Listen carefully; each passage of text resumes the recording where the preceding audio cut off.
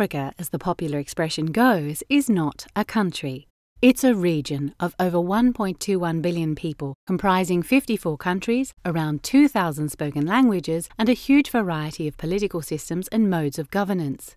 Some societies in it are highly networked, others have among the world's lowest internet penetration rates. So talking about cyber policy in Africa is always going to be tough. We can't cover everything. But by the end of this video, we hope you'll at least have a better understanding of the key cyber policy issues in Africa and why they matter for human rights, the relevant actors and forums, and how to get involved. Let's start with a bit of context. Africa is home to the world's youngest population, a key driver in the region's rapidly growing rates of internet access. Millions of individuals are using social media and other digital platforms to engage on a wide range of issues. And from Kenya's technology city to Rwanda's plans to completely digitize their currency, there are lots of examples of digital innovation on the continent. But the digital age has created challenges too. Despite recent increases in internet penetration, inequalities in access persist both between countries and within countries. 4 in 5 people on the continent still don't have access to the internet. Those who do face high rates of cybercrime and spam, and often have to put up with slow connections at high prices. In response, many African countries are beginning to adopt new policies, regulations, and laws. Let's look at the issue of access first. Lack of access is a problem across the region, but the causes for it can vary. Sometimes it's about markets. Monopolies in internet service provision are common across the region. In Togo, for example, there are only 2 providers, one for fixed access and one for mobile access. The result is an expensive, inefficient service which is out of reach for most people in Togo. But sometimes access can be deliberately restricted. With free expression increasingly exercised online, some governments in the region are using internet shutdowns to repress dissent and criticism. This might mean blocking access to a specific communication channel or the entire internet, and it often happens during elections, as we've seen in Burundi, Congo-Brazzaville, and Uganda. For those who can get online, there is no guarantee that their connection will be reliable or secure. Across the region, the rapid increase in the number of people, devices, and systems connected to the internet has created new security challenges. This is pushing cybersecurity up the policy agenda. In October 2015 alone, a South African newspaper reported 6,000 cyber attacks against South African infrastructure, internet service providers, and businesses. The primary cause was judged to be outdated software. Across the continent, it's estimated that 80% of personal computers are infected with viruses and other malicious software, a situation exacerbated by weak network and information security. Spam and criminal activity online is a major problem, with Nigeria considered one of the region's largest targets and sources of malicious online activity. The response has been a wave of new cybersecurity legislation, often specifically focused on cybercrime.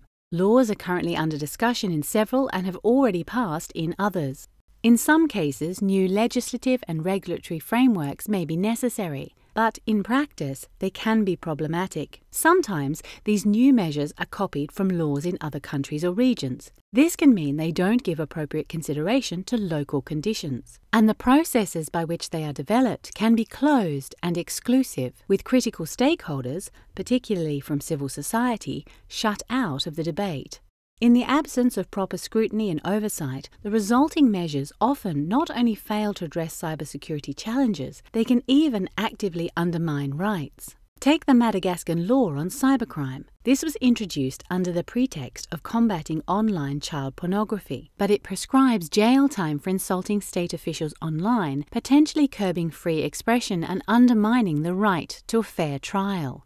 Human rights defenders in Africa are resisting this trend. To address the challenge of protecting human rights on the internet, a civil society-led coalition has developed the African Declaration on Internet Rights, which outlines recommendations for internet policy development and implementation on the continent. And in the absence of formal mechanisms for engagement, people across the continent are using social media channels to mobilize protests and demand more accountability from governments. Campaigns led by civil society are helping ensure that laws criminalizing free speech are struck down. Engagement at the national level, where cyber policies, laws and frameworks have the greatest impact, is crucial for human rights defenders. Key actors at this level include national computer emergency response teams, ICT regulators, members of parliament, particularly parliamentary committees on communications, lawyers, the judiciary, and intelligence and military actors. Where they exist, national cybersecurity strategies can be an important avenue for engagement. Strategies have already been created in 11 countries in the region and are in development in several others. Channels for multi-stakeholder involvement, like public consultations, are crucial to ensure human rights perspectives are taken into account in the development of these strategies. If these channels don't exist, human rights defenders should be prepared to ask why. Engagement at the regional and global levels is also important. An important framework for cyber policy debates in the region is the African Union Convention on Cyberspace Security and Protection of Personal Data. Its dual focus is important because it acknowledges that data security and the human rights provision that go with it are an integral part of cybersecurity policies. This could support human rights defenders in making the case for rights-respecting cyber policies in sub-regional and national processes. The Convention needs to be ratified in 15 African countries before it can enter into force across all 54 member states of the African Union. Each country would then have to pass new laws at the national level which are in line with its provisions. This carries both risks and opportunities for human rights.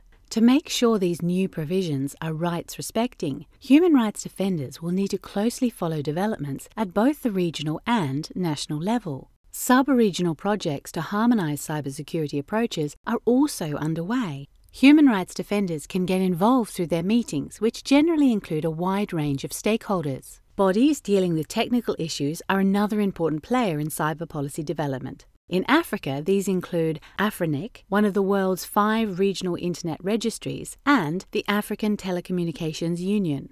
Both are important forums for discussions on fostering secure, accessible and reliable internet in the region. There are also many discussion forums in the region where human rights defenders can broaden their networks, collaborate with other stakeholders and learn about emerging cyber policy issues and examples of best practice. Global processes can also have a lot of influence on cyber policy in Africa.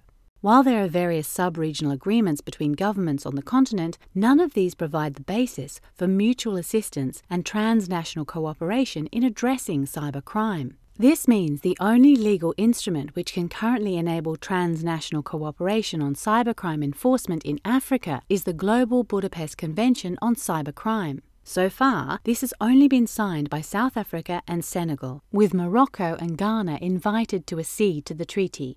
But once ratified, the Convention can play a big part in shaping national legislation. Outcomes of discussions in forums at the global level, like the ITU, the London Process, and the UN Group of Governmental Experts, can also have big implications for regional and national policymaking. While they aren't necessarily binding in the way that national laws are, these discussions set the norms which shape the wider cyber policy environment. We said at the start of this video that we wouldn't be able to cover everything, but we hope this at least provides a starting point for engagement.